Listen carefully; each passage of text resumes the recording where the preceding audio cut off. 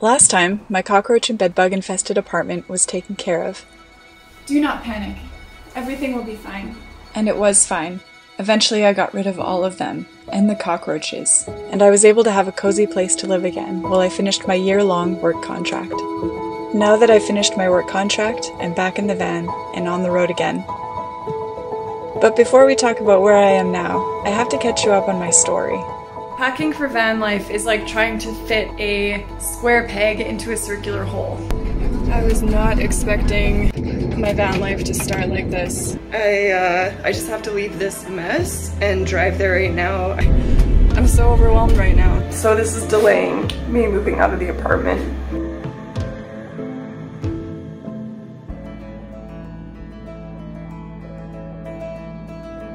A lot has happened from when I bought the van to now. I didn't realize how much work would be available to me during this time, so I've been accepting work contract after work contract after work contract, which was not really part of the plan, and it's been burning me out pretty good. Work was really stressful. I won't go into detail, but at one point it became too much. My health began to fail me. At one point I even had no desire to be alive. I felt so ill. It's just like I had the flu or something, and this is just the after effects of it. Whew, I can't even think. I'm gonna try and find some cold meds. Cold and sinus? Oh, jackpot! This is not an endorsed product. My plants are dying, kind of like how I feel. It was unfair that in order to make a living, I felt like I had no choice to surrender to this way of life. And remember, at the same time, I had been dealing with bedbugs and cockroaches. A difficult situation triggered my desire to give up and quit. I had even written a resignation letter. And I went to my doctor, and she said, "Don't quit your job, take a hiatus, take care of yourself, refresh, and go back." Which I did.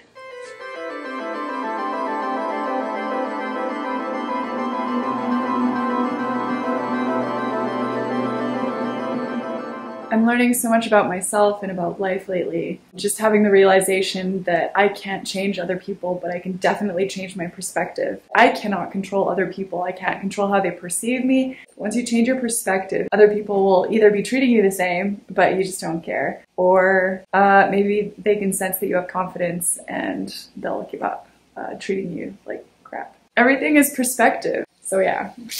Hang in there. I found ways to enjoy and really savor the small moments in between, because they do add up. Smile! This year is going to be awesome. I have a lot of things that I want to do with it, and I think it's going to be great. I managed to refresh, rejuvenate, change my perspectives, and really embrace the beauty in life, and choose my battles, and I was all the better for it. Life became amazing again.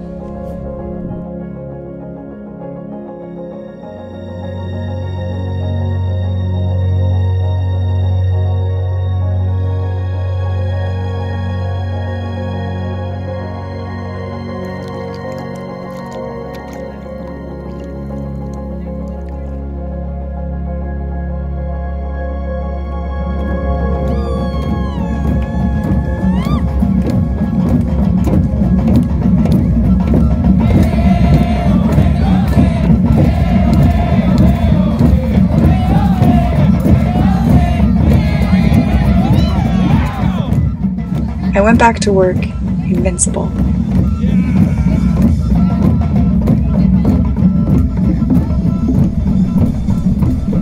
My work contract was coming to a close, and I was going to finish strong. So the countdown's on. Soon, work will be done. I'm about a month away. For real this time. It's after work, and I've got 3 days left of my contract, and I'm just feeling so fine. It was a success. I made many connections and felt good about the project. I'll remember the good parts forever. So I'm in a parkade in my van, just having a little nap. And I had the realization that my fairy lights still work in here, which is a miracle. I have never changed the battery in this. It survived the winter. I'm in a parkade. Life is kind of boring right now because I just finished work. Just finished the wrap party. I've been sick for like a month. I need rest. I'm pretty worn out.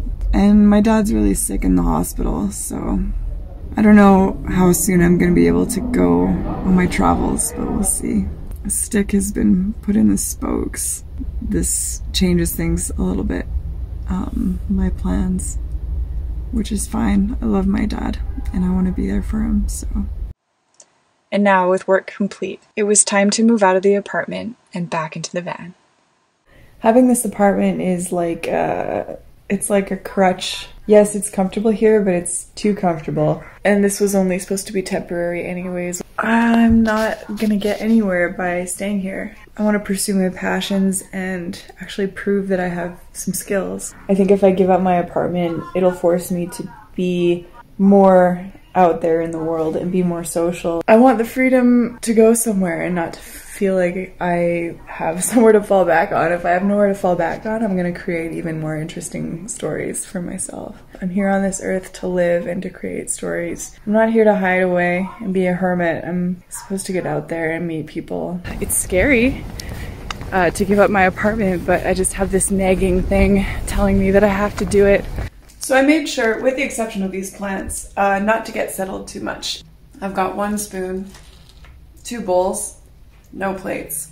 It'll be easy to downsize and move back in. Famous last words. There's just crap everywhere and it's very overwhelming. I have a lot of stuff still, so that's what I'm gonna tackle first before moving back into the van. This makes me realize how much stuff I actually do have, and it's like, how did this happen? What's gonna happen is I'm gonna sort it into what I want to keep or put into storage, what I want to completely get rid of, like what I want to take to Goodwill, and what I want to take into the van. And what I take into the van is going to be as minimal as possible, but of course there's a few luxury items. Things such as my guitar. My bike's not going to fit. This is not going to fit. I gotta sell that. I'm going to sell this table. I like this chair. It took me a long time to find it. I'm going to put that into storage. Consumables. I can burn this down. Got a flashlight. I can use that. There's a bunch of books I can put into storage that I don't need right away. This chocolate, man. I'm having a hard time getting through it. Hopefully I can keep some of these hand warmers. I don't really need this guy. My friend gave it to me. I don't know. I'll probably take him. Just so much crap everywhere. It's just such a mess. It's a bunch of clothes I have to sort through. I think this looks more overwhelming than it is. I don't really have that much stuff. It just looks like a lot right now since everything is just so messy. My sister was growing this aloe vera plant, and these are the remnants of what's left from that. I would really love to keep them alive. This is my mission. It's really a beautiful little apartment. Very good location. Very small. I don't really need anything more. My plan is to travel. There's no point keeping an apartment if I'm going to be traveling, so keep calm and carry on. So I've run into some delays.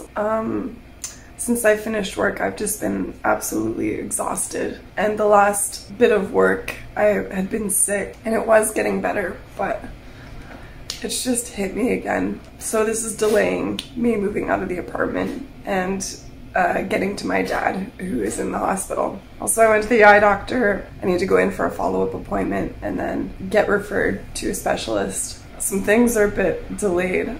It's important to take care of your health first and then take care of others, or then go on vacation. Obviously, I've been working too much the past 2 years. I've been battling this thing for like a month. My body just doesn't know how to fight anything anymore. And it's raining like cats and dogs outside. It's harder to kind of like arrange stuff in my van, and there's just pools of water down below by the wheels. I've just run into a few delays, people. Things will simmer down and I'm gonna heal and it's gonna be great.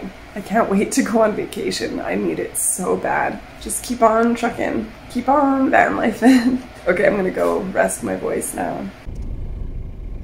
I don't know if you can hear my alternator fan belt, but oh, I'm moving now. Hang on a sec. My alternator also started breaking down. More on that later.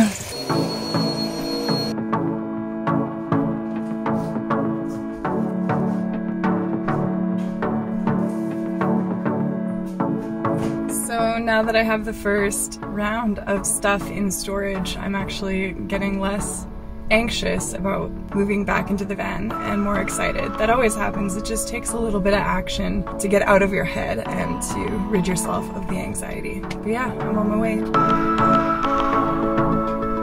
I got a date square. and I got some cranberry walnut bread. Okay, okay now.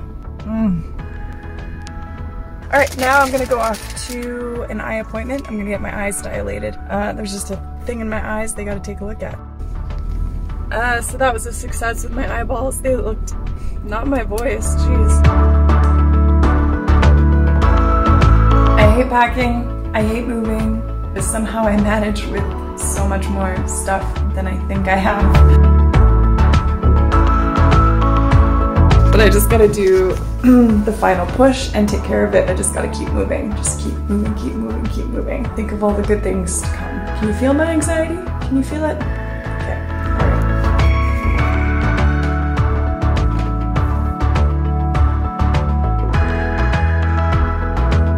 The way I should have done it, rather than going through all my things and deciding whether I want them or not, think of it like I'm packing on a trip. And then you take like a couple of outfits, you take your toiletries, and just a few more, like your bathing suit or whatever. And if I would have done that, and usually that's enough to survive on for months, like you can go forever like that, rather than going through all your stuff and being like, do I want, like, am I gonna need this? Am I gonna want this? And most of the time it's like, yeah, I want this dress and this dress and that dress. But I should approach it as I'm packing for a little trip. I've spent so much time on this already. This is so stupid. I'm embarrassed because I see myself as a minimalist, but I'm not quite there yet.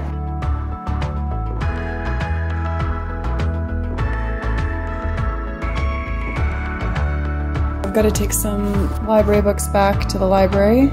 So maybe a short walk to the library will help clear my mind a little bit. Feel like a student again. Let's go.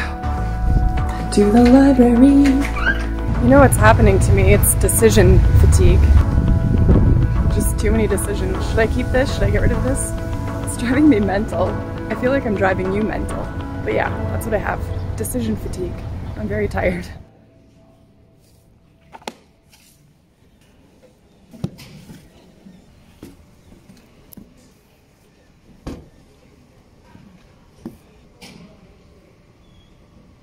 So some guy, actually like one of my neighbors right now, just asked, he's like, is this your van? And I was like, yeah. He's like, because it looks like a spy van. What do you have in there? Like secret computers and stuff? Yeah, he thought it was a spy van. But I explained to him it's just a simple camper van. And of course he brought up insulation. He's like, yeah, I did it for my brother. And first thing I did was put in insulation. And I'm just like, I know.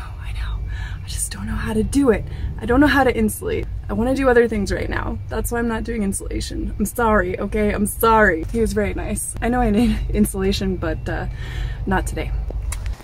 Okay, apparently my dad had a rough night in the hospital and he hasn't been able to eat solid food for over a week, maybe 2. I don't know, I've lost track of time. He's really fragile right now. He's not doing that well and I'm embarrassed about how long this is freaking taking me. Like, I just need to get out of here and go see my dad. So I just need to stop messing around and just realize what's important right now and just like everything will sort itself out, but stop like just take what you need, throw everything else in storage, and get out of here. And you can always come back and grab your stuff. Family first, like stop being so freaking selfish. Like just get it done and get out of here. So I just got a call from Susan and she says my dad is doing very horrible.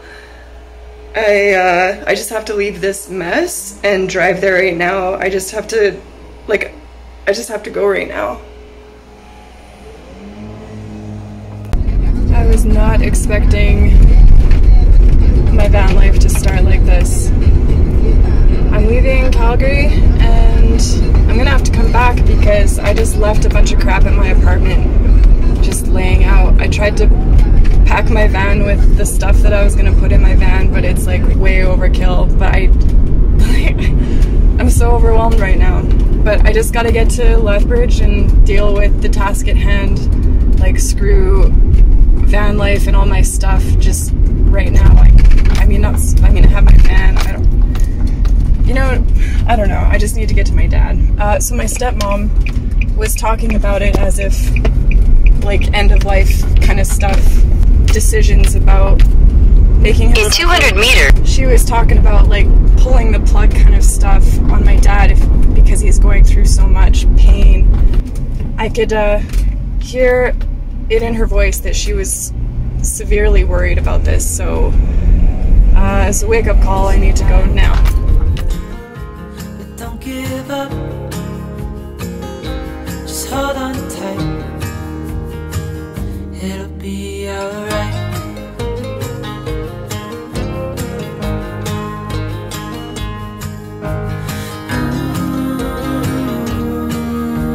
I know you tried so hard. I know you've done your part. It's not fair. You did your time.